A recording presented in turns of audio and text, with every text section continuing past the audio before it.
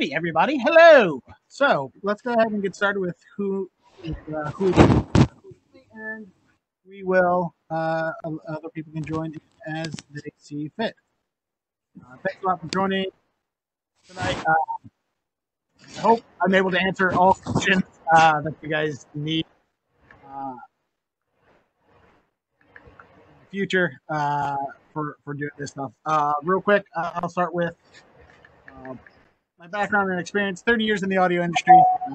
As a small kid, I started playing my dad's hi-fi and record players and 8 tracks and as a kid, and that is the beginning of all of this. Really, was figuring that stuff out.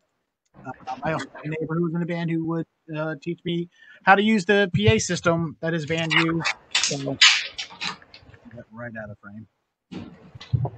And so that was the beginning of it. Throughout high school, doing community theater, and in my own high school theater, we did a lot of audio, sound, theater, TV, and stuff like that.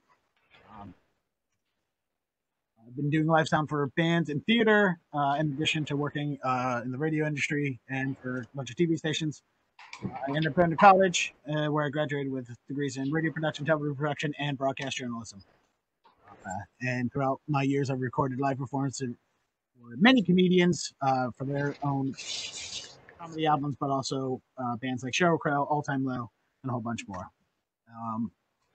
Over the years, I've worked for iHeartRadio, iHeartMedia. I worked for them for 15 years, and then I went freelance August 2018, where I worked doing tape syncs and other recordings for companies like SiriusXM, NPR, Gimlet, BBC, Earwolf, who, by the way, takes forever to pay you. So if you ever do work for them, be prepared to not get paid for a while. And of course, I've done things for Improv Boston here in Boston and do live sound and record live podcasts for Laugh Boston. All right, now the important stuff. Gear and equipment. We'll start with that because that is a lot of questions that people ask. And one question that I always get asked when we're talking about gear is, what is the best microphone? What is the best recorder? For people who do video, what is the best camera? And the answer to that is whichever one you have. So that's going to one of the things that I'm going to hammer hard is that a lot of the tools that I'm going to talk about, gear, equipment, software, products, and stuff like that, are there to just aid you in telling the story and make telling the story a good story someone wants to listen to. Just there to help you do that. There are some things that make it easier, but ultimately, at the end of the day, the story is what's going to matter. So, first of all, talking when it comes to in this industry, plugging your microphone into a computer. How do we do that? How do you do that? There's a lot of devices out there called audio interfaces or external sound cards. Basically, it's a USB device that you plug audio equipment into, and that allows you to plug into your computer. I am not going to go for any recommendations on this. The answer to what audio interface or which external sound card should I buy, the answer is yes. I have access to whichever one is within your budget. They all pretty much do the same.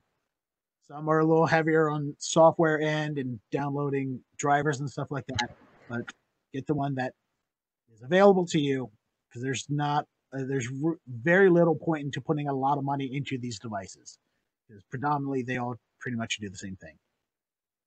Get the one that works best with whatever equipment you already have or whatever equipment you expect to buy. USB microphones, I am not a fan of them. I think they are overall some of the worst microphones in the world, but they are convenient and they work. Again, I'm not going to go equipment recommendation on that. They all go between around $50 to $200. In my experience, $50 one is not that much better sounding than a $200 one. A little bit better quality sometimes, but not a noticeable, not in a large noticeable margin.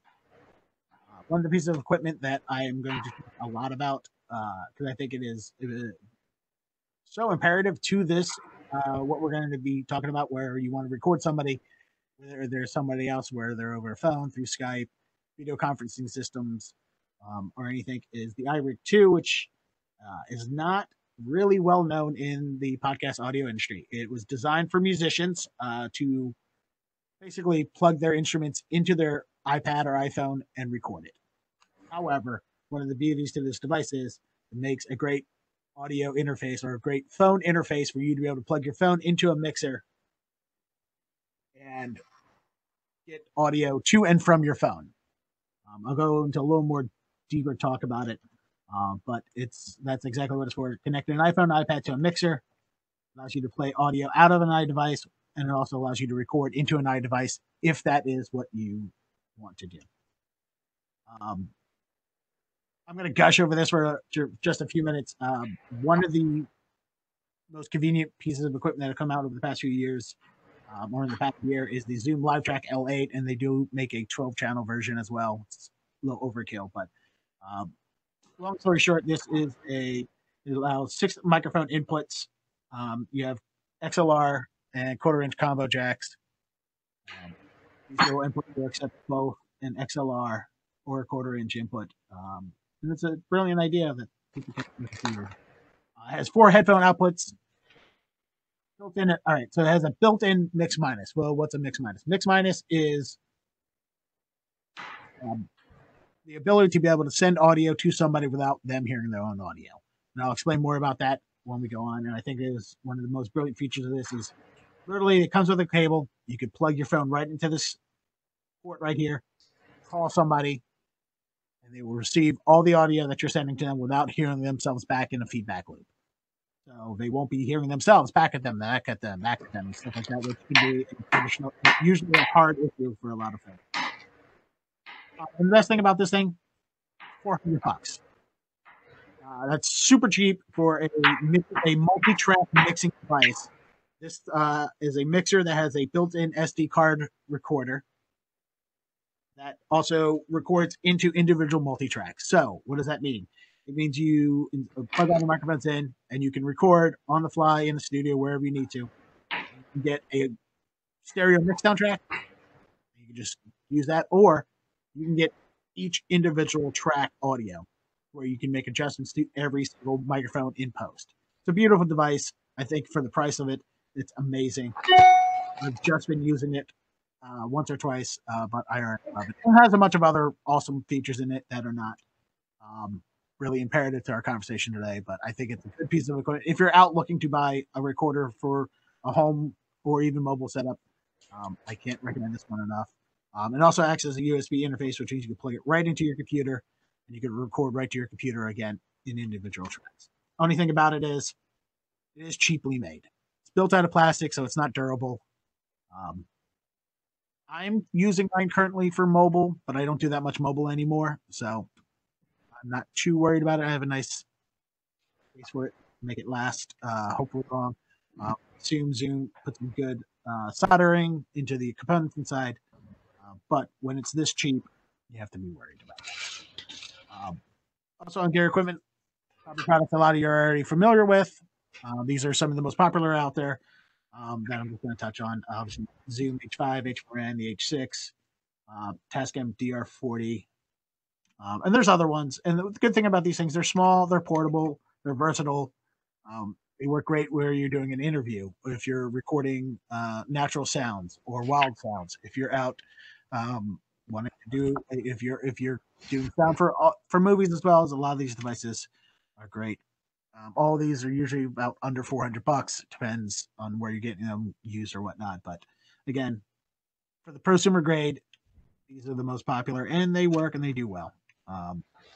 Even the built-in microphones on these devices are good. I've recorded podcasts just using that, and with a little bit of cleanup afterwards, it sounds good. And again, something I'm talking about is USB interface to a computer, and what that means, again, you can plug this directly right into your computer, plug your microphones right into that, and then you're off and running. You can record on your computer. So even if you have a sit-down, regular mobile, or not mobile, but regular sit-down studio setup, you are able to plug your microphones into your computer at home using one of these devices and to record to the SD card as a backup. And then one of the big issues with these is sometimes the preamps in them aren't great. So sometimes you have strong, power hungry mics, even their headphone amps on most of these devices. The headphone amplifiers, if you have headphones that usually require more than, I think, 120 ohms, usually comes out pretty low. So you have really nice headphones, it tends to be a little bit harder to hear things. But for the price, given what it is, it's not the worst thing in the world, if you ask me. That's not the worst problem in the world to have when it comes to these devices. Gear and equipment. I'm going to briefly talk about mobile equipment, iPhone, Androids, other mobile phones, iPads, tablets, and stuff like that. One of the good things about this is everybody has one. So when you're talking to people and you want to be able to have them, for example, a lot of things that we're going to focus on here is external participants record themselves while you talk to them, however you want to talk, on the phone, Skype, through Zoom, GoToMeeting, whatever you use. I feel like that's one of the best ways to get good audio is to have a recorder in the room with the person. Obviously, you're not always dealing with audio experts, so keeping it simple for them is the best thing, I think, to do.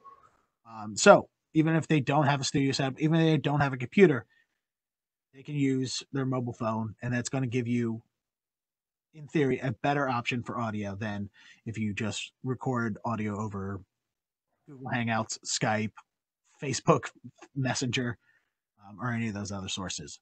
The quality on these things, and the reason I brought this up is because the quality of things are actually really good. I had a couple years ago while working at iHeart, we had a power outage in the building. We were in the middle of doing some traffic reports, and I grabbed my iPhone, took my traffic reporter into the studio, hit record on it, read traffic report right from the thing, right into the phone, trim the ends, emailed it from the phone to the station that we were going to send audio to, and they had no idea that it even came from an iPhone. I played it back for my boss later that day, and he thought I lied to him that I recorded it in the studio. And that's how good these things can be given optimal situations. So like I said, quality of these have come really a long way. And just to prove how great the quality has been, this is a podcast I recorded with a feminist hardcore band, War on Women. It was recorded backstage at the Sinclair here in Boston in the middle of a concert. So 20 feet outside of the door of the room we were in, was just loud playing. How did you even get into that in the first place? Because that's not something you just fall into by accident. No, I mean, no. I have a degree in computer science. I've been doing computer programming and database stuff for probably professionally for about 15 years, and before that, I started screwing around with computers. I'm not going to play the whole thing about that, but that I think for as a podcast, amazing quality. We just held the iPhone in our hand, passed it back and forth, and just held and talked into it just like a microphone. There was a little bit of cleanup, a little bit of noise reduction, and a little bit of graphic equalizing, but for the most part, it's I'd probably say that audio you heard, 90% of that is how it came out of the phone. There was a little bit of cleanup, a little bit of compressing levels and normalizing, but for the most part, there wasn't much done to make it sound good and legible. So even in this day and age, if you're having somebody record themselves and you're having conversation with them through a different medium, if they just take out their phone and record it, or an old phone or anything like that, not going to sound the worst in the world. And just to show you how far quality comes, this is one of my favorite things to watch. Again, I won't show you the whole thing, but in 2010, a band called Atomic Tom recorded a live performance on a New York subway, because on all basically playing iPhones, recording iPhones, and video everything. If I was bold enough, I would follow you for. They didn't process anything else.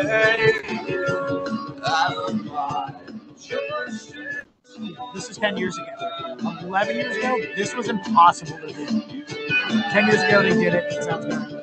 And in this day, it sounds 1,000 times better. So if you're worried about, coming off as not professional by saying, hey, could you, during our conversation, record yourself with your iPhone and send me that file? You can alleviate all of those worries because the equipment, the quality of these devices are amazing in this day and age, in my opinion. All right, the conversation of apps and softwares. So Dennis, if we're gonna ask somebody to record with their iPhone, what app do they have to download? How much is this going to cost them? Are there free alternatives? Yes, there's total free alternatives. The story that I just brought up about recording recording news reports, traffic reports, and sending them by email, I did it with voice memos. I do stand-up comedy, and I record every single night I do comedy. I record with just the native voice memos app. It works, sounds good. Obviously, the closer that you get to the source, the better it sounds. Another good app that I've used over the years just to record conversations is Rev. Rev does recording, both audio and also they do some transcription service. I've never used them for that, but I've used it just to record a phone call. I've recorded, called somebody, did an interview with them, and used the audio to come back to listen to it. And I've put it on my own podcast too. So even with the device, just with an iPhone itself, I've been able to to interview somebody, talk to them, record their audio, my audio, and clean it up, and put it on there. One of the other apps that are out there is, and I have used this one. The only reason I've used it is because it works on the Apple Watch, so that's why I've downloaded it, and it's fine. It's a little more advanced. It allows you to do AAC, MP3s, and WAV formats, which is nice and convenient and handy. You don't have to convert any of the files to it. So Voice Recorder Pro, I think it's $7 in the App Store. If you record a lot of audio, it's worth the $7. And I think it is also iOS only.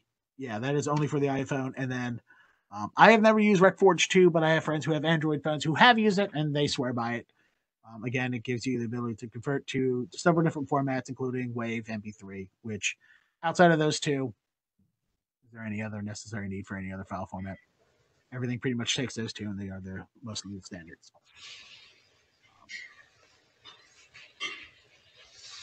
All right, computer recording software. Most of what I'm going to talk about here is not necessary for us, but software for us to recommend to people when recording themselves. In my opinion, what we need to do with them is make it free, make it easy, and comfortable to use. One of the first things of that is I use it myself every day for my own stuff at home, and that's Audacity. It's free. It works on multiple platforms. It works on Windows. It works on Macs. It works on Linux. If you know anybody who's using Red Hat operating systems, the noise reduction on that is good, but not great. There's a lot of great plugins that will work for it as well, that are better than the native ones, but the native noise reduction software inside of it and the graphic equalizers are pretty intuitive to use. However, when we're recommending people to download this on their computer for them to record themselves with, they don't have the necessary need to do noise reduction or cleaning or editing. All we want them to be able to do is easily download a piece of software with a couple clicks, get themselves recording at a good level, and be able to send that file to us. Audacity, I think, all of those things out of the park. Of course, a lot of people still, regardless, have access to Adobe products, including Audition, which is, I think, one of the best editing digital audio workstation editing softwares out there. I've been using it for 20 plus years, back when it was Cool Edit. And it's what I've used for working with when I've been hired to work at places. Excuse me. We all know how coronavirus through the internet. Anyway, some people have it. Some people are already using it. Even if they're not professionals, they have access to it. So it behooves us to be able to know about it and familiar with it if you have access to it. Of course, another free software that is only for Macs that a lot of people have, because a lot of people have Macs, is GarageBand. So Pro Tools is another software that a lot of people are already using. Now, here's a good one to talk about. And Reaper is another audio program. I have never used it.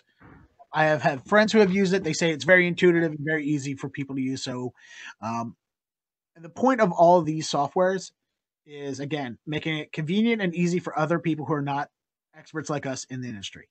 But what's important is that we familiarize ourselves with these as well.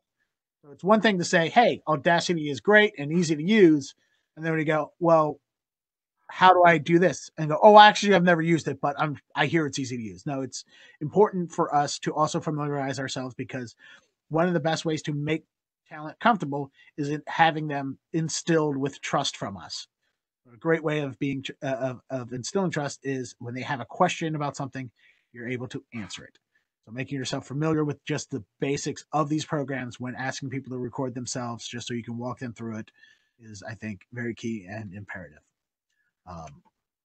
And then one of the last ones that we're going to talk about is a really good piece of software that allows you to record somebody remotely in high quality audio. It's called Zencastr. I have a lot of friends who use it, and they swear by it. So basically, it's software that you download on your computer, and all you do is you send out a browser link when you want to meet and record with somebody. Not meet, but when you want to record with somebody over the internet, sends them a link. It allows them to easily get right into the recording. You control all of it. And then when you're done, you get separate individual audio tracks of you and your guest that you can then sync up and manipulate and edit any way you need to. So it allows you to record remote interviews with studio, they say studio quality, high quality audio. One of the good things about this, there's only 2 levels of pricing that I saw. There's free, which allows you to record yourself and 2 other people. If you need to talk to 2, if you need to have an interview of 3 people, you and 2 others, free account gets you there. You record up to 8 hours per month. And it's done in MP3 format for the free pricing, which in this day and age is actually a really great, good compressor. And I think if you record in MP3 format, there's less loss in quality as opposed to taking a file and compressing it. And again, compressors these days, compressing software these days is really good. And I don't oppose to MP3. Usually when I record my stuff, I record in WAV, and then I compress it down to an MP3 and a mono file. That way I can keep file size down. That's how I upload my stuff, and nobody knows the difference. If you're curious, the other pricing is $10 a month. That gives you unlimited guests, unlimited recordings, and allows you to record in WAV format if those features are what you require. And lastly, somebody told me update, and I've used these before, but not a lot. iZotope makes really great plugins for pretty much every digital audio workstation out there, and they work really well for sweetening up audio, adjusting graphical equalization, and their noise reduction software is very good and works very well. So I'm not going to talk too much about how to clean up audio here, because in my experience, it's a case-by-case basis. There is no blanket statement of what works. Sometimes noise reduction software, if you can get the right clip, you can filter that out easily. Sometimes you have to go through graphic equalizers and just find that annoying sound, that what kilohertz that annoying sound is, and bring it down or bring it up or do whatever you have to do. Sometimes I've had to go in spectrum equalizers and just erase certain things. So there's unfortunately, no one fix for everything out there. It's really a case-by-case basis. And, even in this day and age, when I still, when I have to fix something up, either if it's something for me or for a friend, sometimes it's just hours of testing and trying and seeing different ways of what's going to make it, what's going to clean this up the best way. So, setups and best practices. So one of the first things we're going to talk about setup, as I briefly touched on it earlier, it's mix minuses. So what is a mix minus? Because a lot of people are very confused by it when we talk about it in engineering and we're talking about in builds and stuff like that. So basically a mix minus is sending multiple audio signals to an external participant without that participant hearing themselves. So you're sending them the mix minus themselves. Requirements for something like this is obviously you need a mixer. So if you already have a mixer at home, or you're thinking about purchasing some type of multi-track mixing device, or a mixer or multi-track recording device, you're going to need that. It also needs to have an auxiliary output. I found this picture from jkaudio.com, which is a really good picture of what a Mix Minus setup looks like. Let me grab my laser pointer here and we'll go over briefly what it is. What happened? Okay. So here's a great example of a Mix Minus setup. For example, let's say you and a co-host are interviewing somebody over the phone. You want to be able to record that conversation. You want everybody to be able to hear each other well. So what's going to happen is this is your mixing console. Obviously, your microphones are going to plug into your inputs like normal. You're also going to need a phone interface. Well, what's a phone interface? Telos makes those. They're very expensive. We don't need one of those. Product I talked about earlier, the iRig 2. This device right here is for all intents and purposes, what we're going to be using for is a phone interface. So it allows you to plug easily into your phone and send and retrieve audio from it. So let's say instead of phone interface here, we're going to pretend that says iRig 2. So what's going to happen? We're going to plug our phone into the iRig 2. We're going to take the audio outputs and plug that into any other channel of the mixer. But instead of sending the main out, which will be going to your computer, your PA system, your recorder, whatever, you're actually going to send them an auxiliary output of audio. And you're going to bring up the auxiliary outputs for the channels that you want to send, i.e. microphone 1, microphone 2. Now, the person on the phone only hears what's coming out of the auxiliary outputs, which will be mic 1 and mic 2. If you have other setups that you need to send them, like, you're playing audio clips from them here, obviously that needs to be brought up as well. But that is a lot more advanced. But what's happening is you're still keeping the main volume down here for the caller. You're only sending them auxiliary audio. You're not going to send them the main mix. So again, you're sending them the mix of audio minus their own self. And that's a Mix Minus setup. Hopefully I explained that well and everybody understands it. Because recording people from externally, even if they're not going to record their stuff, if you're only going to record the audio as it's happening, Mix Minus setup is the way to make that happen. So now outside of hooking up a mixer, this is a mobile iRig. This is a mobile iRig 2 phone interface thing that I have done over the years. Not over the years. I've done it once or twice for it. So just to show you there's a lot of wires. It can be complicated. Basically, we have a microphone going into the recorder. We have the headphone output going into a mixer.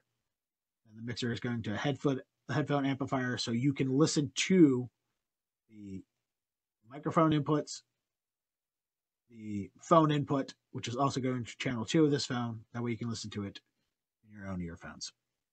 That way you're sitting there and you're hearing your microphone, you're hearing your caller, which in this case we're using an old iPad as a stand-in for a phone because I had to take the picture somehow.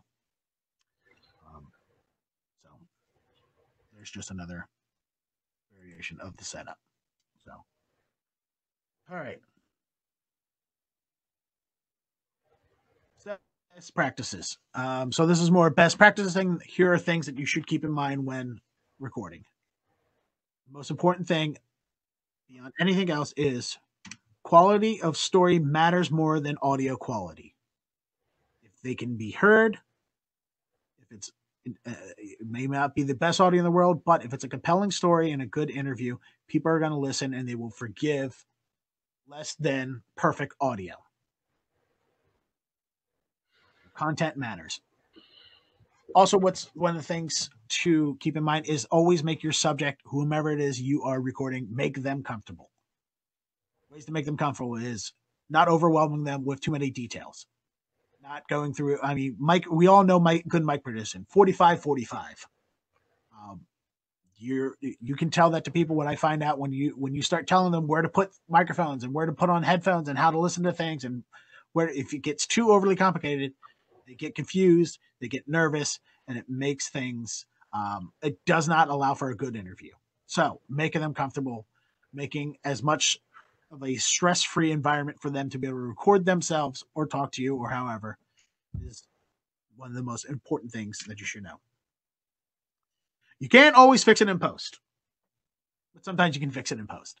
Even if the audio quality recorded is not the best quality in the world, there's ways of cleaning it up. There's always some ways to fix it and improve it for the most part. You can only polish a turd so far because it's still going to be a turd afterward. But if it just needs a little bit of sweetening, if they're a little bit off mic, if the volumes are a little bit off, you can fix it. It's not going to be that detrimental of a situation. Obviously, we want at all times to put the best quality in at the beginning because we know that's going to be the best quality on the end with less work. So, but if they think it's not going to be ideal, that's fine. It's okay. Again, quality is what matters. If you need to fix it a little bit, you can. There's always that option. That laser pointer off. And one of the questions that somebody asked me is about when we're recording somebody over the internet, conversation-wise, however it may be, what do we do about fixing slow internet, or if it sounds bad because of low internet quality? One of the things you can do is disable video if you're using a video service like Skype, which I've recorded interviews through Skype, and it's garbage. I do not recommend using it at all. If it's all that you have access to, go for it. But their audio quality and their bit rate streaming is just not good. It's fine for talking to people, but when if you want to use it as a way to communicate with somebody and they're going to record on their end, that's great. That's fine. But there's much better software we'll talk about in a moment. Nope. Because we'll talk about that now because apparently I forgot to make that slide. I had all day and I still forgot it. So other good software that is out there for recording. Oh, we talked about that earlier. Zencastr, right? Yes. I didn't forget him. I just talked about it earlier. All right. So good resources out there for product interviews or product reviews rather. One of my favorite is Curtis Judd. He has a YouTube channel. It's learnlightandsound.com. He's a professional freelance audio recorder and sound engineer, and he makes 1 to 2 videos a week of just reviewing gear and best practices on how to use things. So highly recommend watching all his videos. Film Riot, obviously it's a channel for low budget filmmakers, but they do a lot of really good product reviews for audio stuff and talking about good ways to get audio. They have a lot of really good videos about capturing audio on set, out in the field, and stuff like that, and product reviews. Same thing with Indie Mogul. Again, it's another film channel, but they do a lot of reviews on that, on those things. I will leave links to these in the chat. Let me see if I can do that right now. A friend of mine's brother just wrote a really good article called "Dealing with the Coronavirus: How I Teach Remote Lectures" by Pat DeMarle. It is a really good read, and he touched on a lot of the subjects that I was going to talk about anyway when I read it, and I was thinking about this. So it is a good place to page. It is a good resource to read when talking about a lot of this stuff. My good friend Matt Bogart just sent me a link today when we were talking about some of these things of a video he sends to people when he's doing remote remote recordings, talking to people saying, "Hey, watch this video. It will let you know everything you need to do about recording with your iPhone." It's made by Aspen Public Radio. I've watched it, and it's a really good video. And let people know about, especially if you're going to record with them remotely. It is a good resource to have and tell them about it. And of course, if you guys ever want, you're always welcome to ask me. Find me on the internet, Facebook, whatever. You can send me a message there, or you can email me, dennis@dennis.com. I will do everything I can to help people when they have questions about what to do going into something, maybe ways to fix audio files, and stuff like that. So, That is all I have to say. We'll open the floor to you guys for answer any questions that you may have about any things I've touched about, scenarios that you have, and stuff that you're interested in figuring out. If anyone wants to ask a question, you feel free to unmute yourself and ask, or you can ask in the chat.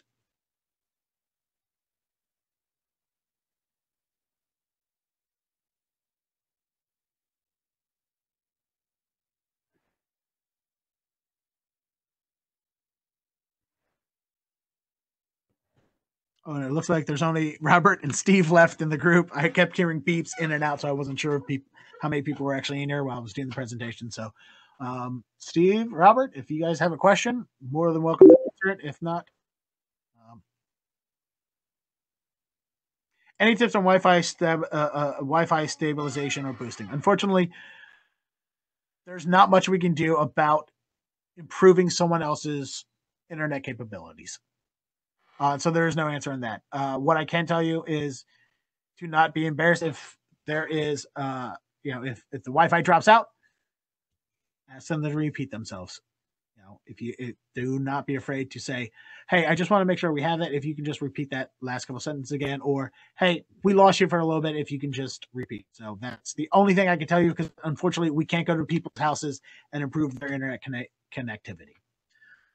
Ways to improve your own internet connectivity is get better Wi-Fi routers, connect to internet directly by Ethernet, by cable.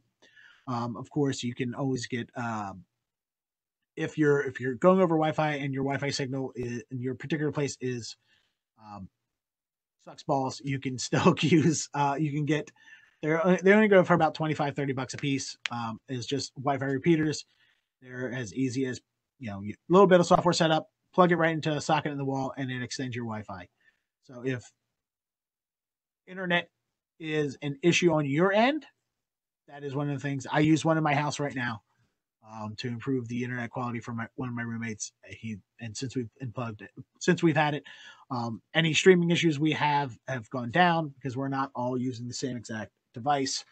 And all I did took a few minutes all I did was hold it to the device, press a button on my router, and wait a few seconds, and it was up and running. And all I did was plug it right into the socket in the wall. So that's the only thing I can say about improving your own internet quality, but unfortunately, there's not much you can do about improving someone else's internet quality. Sorry if that was disappointing. That's okay. Sorry if that was the most disappointing answer.